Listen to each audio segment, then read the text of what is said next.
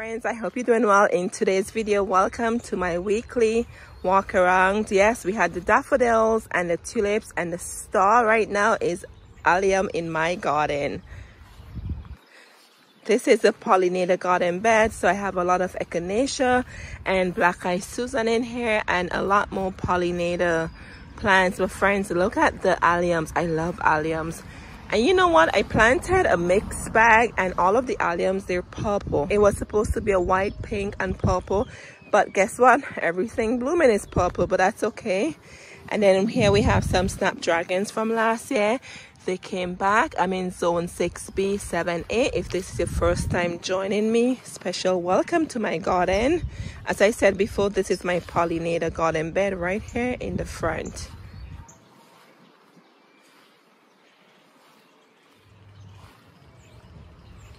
So if you've never planted alliums, I strongly recommend giving them a try. You would absolutely love them.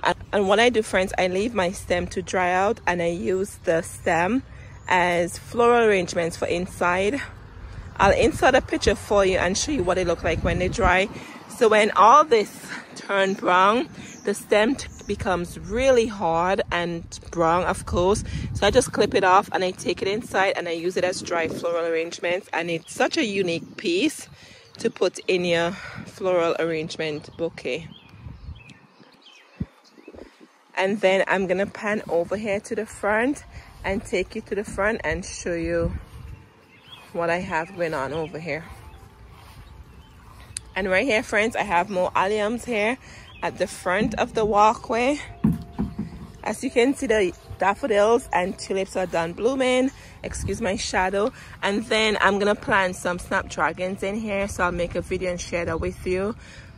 But as I said to you before, you don't cut your foliage.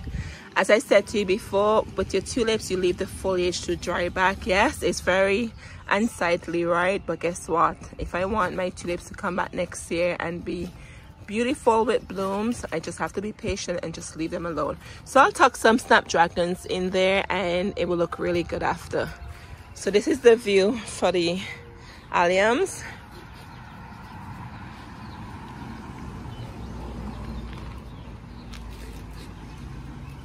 Alrighty, friends, and in the front here in this narrow garden bed, we have the small, I forget the name of this, but I planted this in fall. It was a clearance plant too.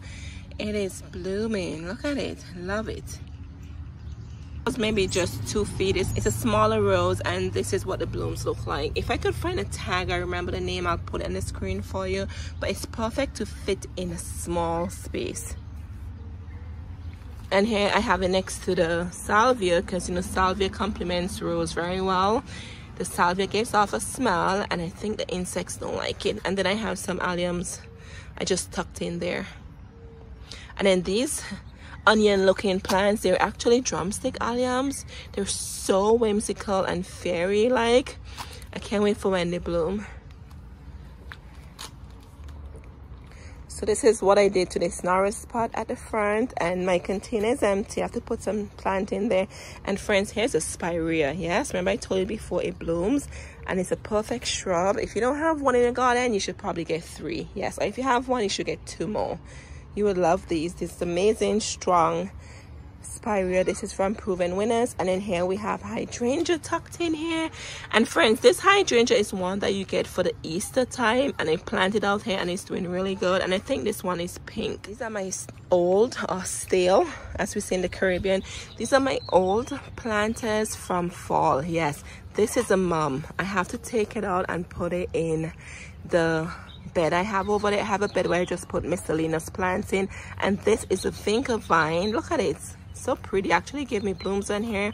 And then I have some alliums in pots. So I have my planters here and I have to go and plant them. As you saw, I have a ton of annuals I have to get planted, but this is what a container looks like in spring. These were planted in spring, summer, and fall. Yes. And then here, the alyssum, I'm not sure where this came from, but I think my pollinators did this because I didn't have alyssum in here, and I got free plants right there. And moving over here, here's a view of what this looks like by the walkway at the front. And I have a lily tucked in here. And I'm gonna put some snapdragons, as I told you before, on both ends. Just plant them in between just to give me some color there. And the rose is doing well. This is a pink rose. Look at all the blooms on here, friends. Yes, double knockout rose, love it. And we have some lilies coming up there.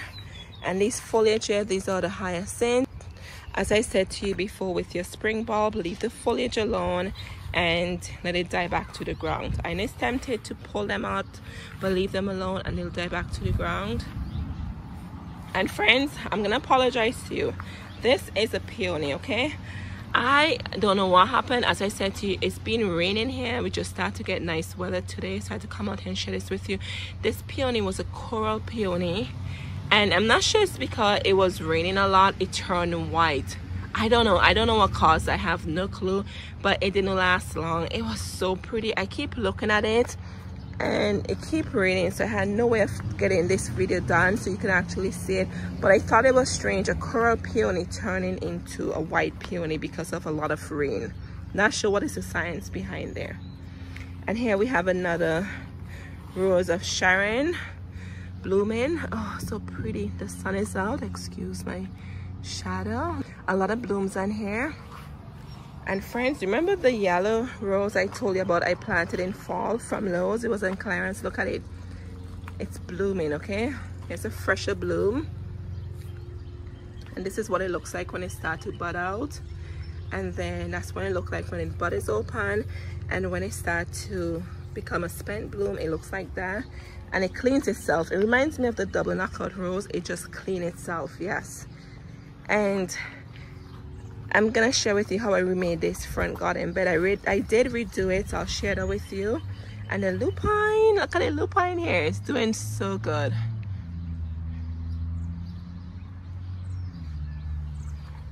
I added a lot of plants in here and I redid it, so I'll share that with you in its own video. And here is this yellow rose bush from double knockout rose. Yes, so our gas company came and they did something here. They had to take this out, put in a safer set and all of that there, so they made a mess here. So I had a red rose here, so they couldn't find it, so I settled for this rose because I love double knockout roses, and I got a yellow, and that's how I got this rose. So there's a story behind it, right?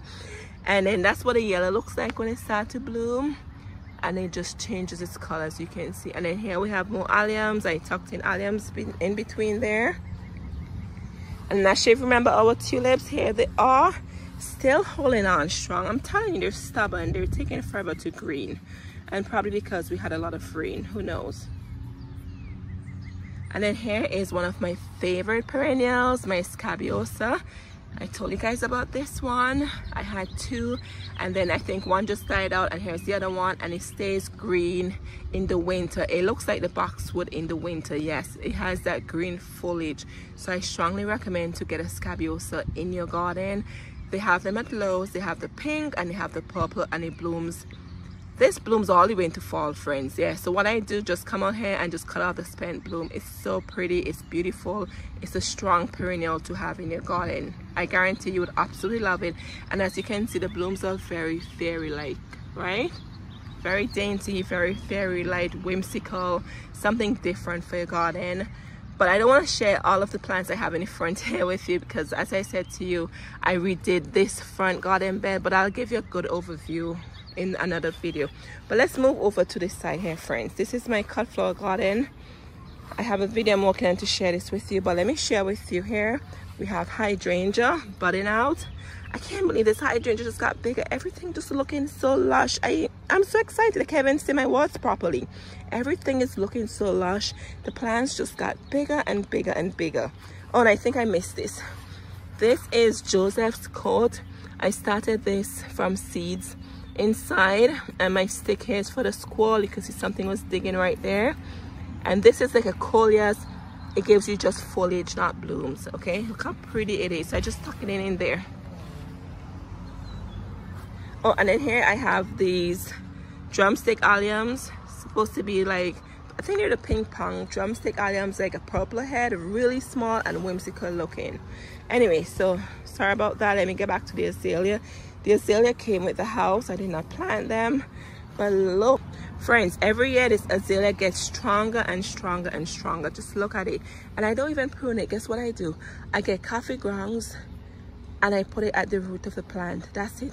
I get coffee grounds with some soil from the root and just mix it in at the root of the plant, and that's how I feed it. No fertilizer or anything. That's what I do with my hydrangea, my rose bushes, and my azalea. I use coffee grounds. That's it. And this will be blooming for a long time, friends. Just look at that. I'm telling you, it just got bigger and bigger this year. And here we have hardy hibiscus. This one is a pink one. And this is the cut flower garden I'm stepping in here. And I'll share this with you what I have in here. And then here we have a dahlia. Came back. I'm in zone 6B, 7A. And my dahlias come back once I put extra mulch around the base of them. And I think this is a larkspur.